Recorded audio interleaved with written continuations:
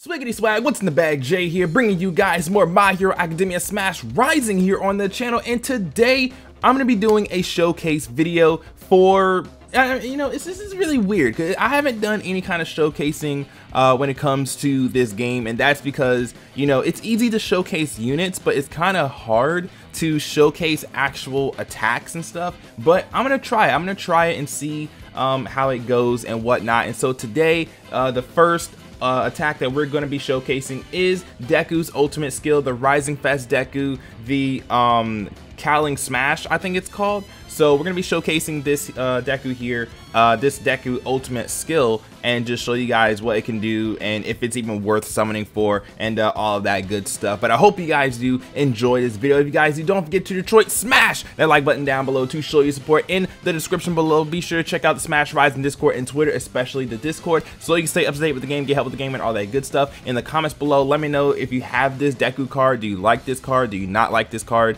Do you think this card could have been better, especially since it was the first Rising Fest of Smash Rising and all that good stuff. And if you're new around here, you like Smash Rising and other gacha games, consider hitting that subscribe button down below and ringing the bell so you don't miss another upload here on the channel. So let's go ahead and talk about this Rising Fest Deku ultimate skill, and then I'm gonna go into the drink things first, and then I'll probably go into Sports Fest and then do that and just kind of showcase the attack and everything. Because I mean, you guys have seen me use the attack, but we've never actually sat down and talked about the attack. So it is a yellow skill, by the way. So it is a yellow skill. I can't remember what yellow is called in this game. Cause I mean, there's still power, speed, tech.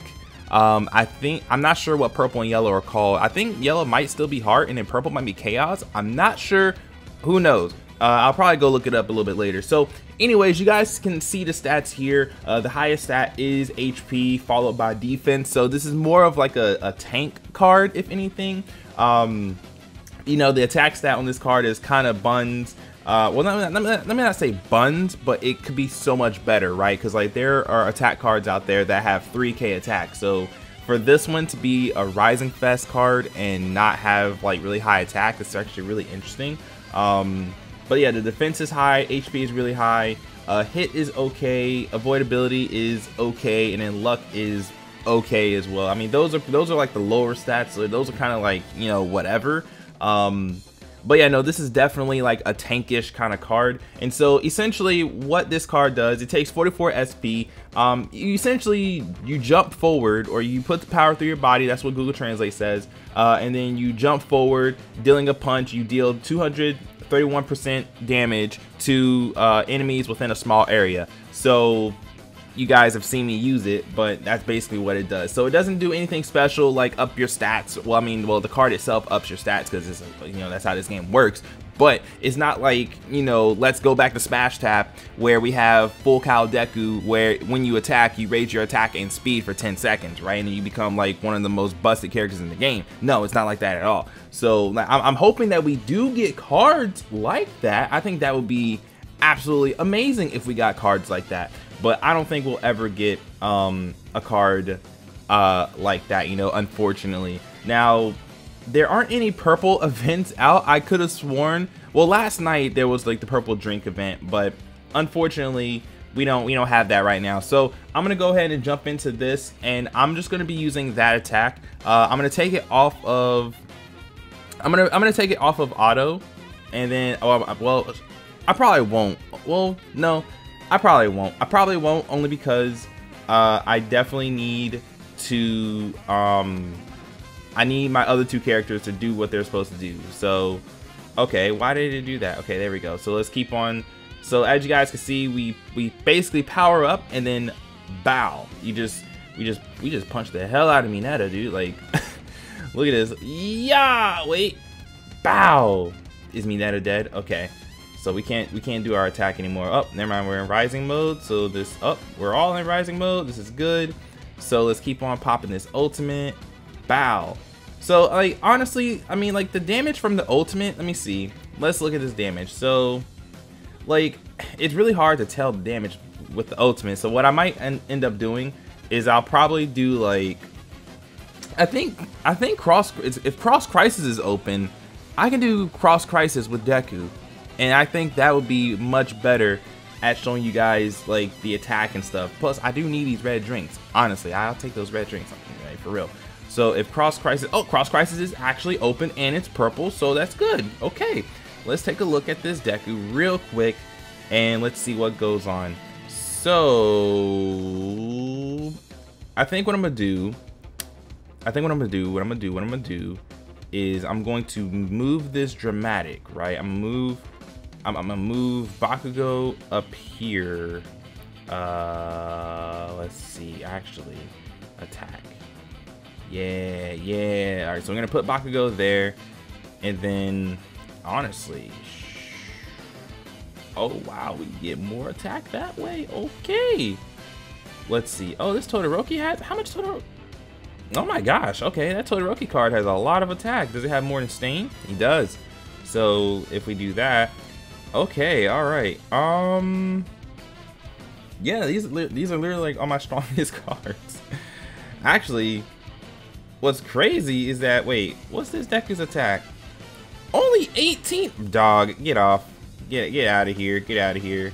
Let's do that. Okay, so my Deku is sitting at 29k attack right now, y'all.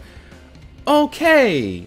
All right. And so now let's go ahead and actually let's take off assembly call and let's go ahead and go in, and I'm gonna just use that attack over and over again and just see how it goes. Normally I would use his dramatic because his dramatic actually has a wider range, and I might actually do dramatic showcases as well. So I'll do ultimate showcases and then dramatic showcases. So let's go ahead and I'm just using the attack, and look, I mean that took about half of his HP. Okay, so oh wow. All right, 1, 2. I mean, we can do the attack again, but I want to wait. So okay, so we just hit rising mode. All right, lit.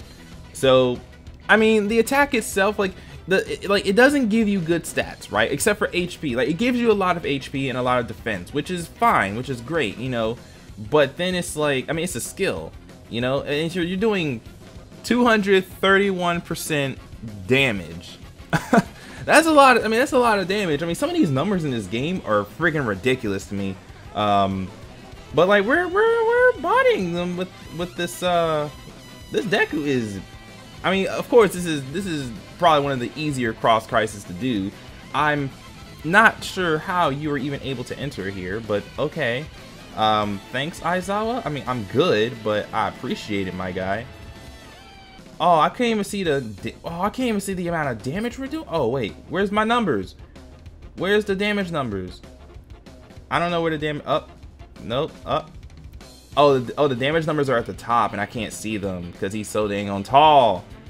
Okay, all right, we literally just swept through that event. How do you showcase attacks? I mean, I guess, you know, I guess that's how we showcasing attacks out here. So, I mean, that was probably a really good example of, like, I guess showcasing the attack, only because it's a yellow attack, we're in a purple event, so we're doing a lot of damage to purple units, right? So, and that's what you want. That's what you want. You always want type advantage when it comes to these events. Now, when it comes to yellow and purple, they are effective against each other. So that's where it gets a little bit complicated, because if they start hitting you, you're gonna take more damage, but if you hit them, they take more damage. So that gets a little rough sometimes. But at the same time, though, oh wait, can I switch to a? Can I only do a 3-person team here? Oh, boo! Wait, hang on. Wait. Oh no, you can do a 1-person team. Ooh, but I wouldn't want to do 1v3. That's a terrible idea. That's an absolute terrible idea. Is there anyone else who's purple that we can, like? Oh, Mineta? Really? Well, you know what? That makes sense. Let's fight Mineta. Let's showcase the attack one more time and see how it goes, because like it's a solid card. Like I said, it's a very defensive card, right? It has a lot of HP and a lot of defense. It's very defensive, and that's not necessarily a bad thing, but you know, it's one of those things where it's like when you're coming off a smash tap, it's like when you're coming off a smash tap, you really want like power. You want like really strong cards. You want to basically muscle your way through the game, and I know I want to muscle my way through the game because that's just how I am. So it's really odd for Deku to have a defensive card. You know, I mean, I don't know. It's just really interesting for Deku to have a defensive card, but you know, especially with him being the way he is and stuff. I mean, well, you know, him as a character, I guess, but like, I don't know. It's just, you know, I don't know. I feel like Rising, like Cal Smash, like why doesn't it have like 3K attack and like 3K, not 3K, like 2.5K hit or something, right? I don't know. I feel like those stats would have been a little bit better for this Deku and not 3.2K HP and 2.9 defense. Like that's kind of, this is a little bit ridiculous to me. I don't know, like that's a lot.